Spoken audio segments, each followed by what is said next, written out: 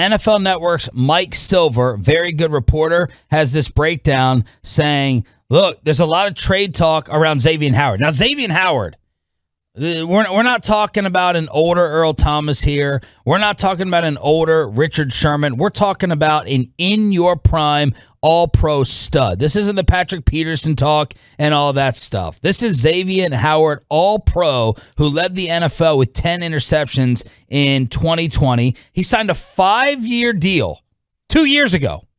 2 years ago, he signed 5 for $75. He's not happy with it. He wants a new deal.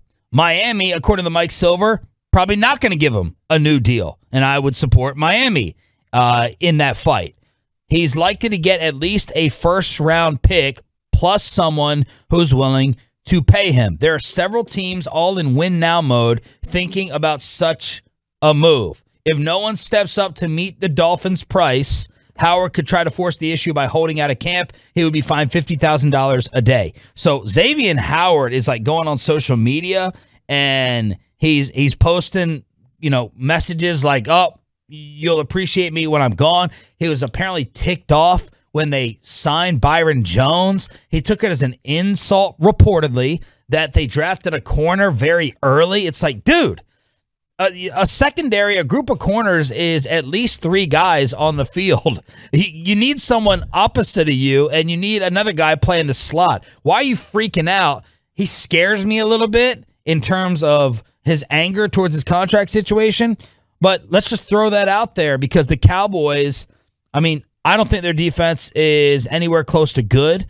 They obviously have a problem in the secondary. What about Xavien Howard? Sure. Yeah. With the cost of acquisition. There's a cost of acquisition. Absolutely. He's 28. He's 28 years old. From the money standpoint, what are they going to, He's from Houston, so he's a Texas guy. Well, let's just sign him up now. He played at Baylor. So here we go. Pro Football Focus kind of has a breakdown on the best fit. The best fit is the Cardinals, they say. They're currently spending next to nothing at the position. They could be in the market now for a veteran presence. Kansas City has only about $8 million in cap space available right now, but the team could be a player for Howard if they can figure out the financial details. What they are saying, they could see returns from trading their first-round pick in exchange for rounds like 3 or 4 picks and Howard from the Dolphins. Okay, so you could basically give up a first. You get back Howard and a 4th, maybe. So we'll see what they wind up doing there. But Xavien Howard, from a production standpoint, he had an 87.3 Pro Football Focus grade last year. That is elite of elite. Wow. The year before, however, he was 56.5, which was worse than Diggs had last year. Oh. In 2018, he had a 77, which is dang near elite. In 2017, a 64. It's about what Diggs had this year. And then in 2016, a 57, which was obviously worse than Diggs. Diggs had a 63. So he's had a little bit of an up and down, but you dig a little bit deeper.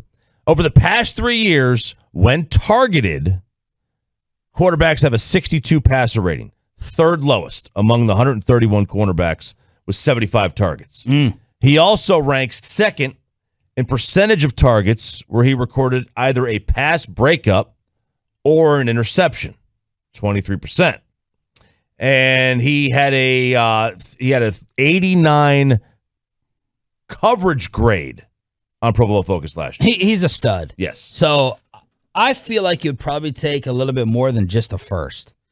If it was just a first and then you got to pay him again, and then what's going to happen after 2 years into the new deal? That's what would scare me. If the Cowboys, if the news broke that they traded their first-round pick for Xavien Howard, I'd be excited by it. I'd be worried in 2 years that he freaks out and gets Stephon Gilmore mad when he's 30 years old and you don't want to pay him when he starts to decline. Well, that is true. And I don't know this guy. I haven't heard anything about him personally. I haven't heard him in interviews ever, so I don't know if he's a loose cannon. He's acting like one, but a lot of guys act like this when they're not happy about their contract. But you got 5 for $75 2 years ago, and you want to rip it up because Byron Jones got a little bit more? Like, internal jealousy with your teammate, that bothers me too. Well, here you go. Here, like the breakdown is like his guaranteed money per year is $5 million. He's 20th in his position in average guaranteed money. Byron Jones is getting about 17 to about 20 million more fully guaranteed over the lifetime of the contract. So, that's 20th to third, Byron's third. The internal strife, a lot of these guys in these sports, like they want their teammate to make a lot of money, and then they want to be able to leapfrog them. That's how it kind of works. Right. Like you support, oh man, that's great. Byron Jones, he's my teammate. He got more money, and my Pro Football Focus grade's better, so I should be able to get more money next time when this thing comes around. So the problem is when you give up picks and money for players, it's not good business. It's generally not good business. The Rams have built a really top-heavy roster with this formula.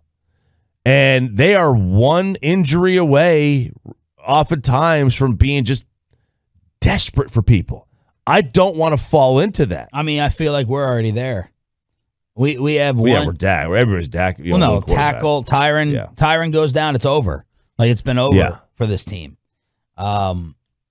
Receiver-wise, you can probably recover, but I don't know. Autoflexy seem Fantex. I just want to throw it out there because he might be getting dealt, and he's an absolute stud, and he's 28 years old, and we have a glaring need.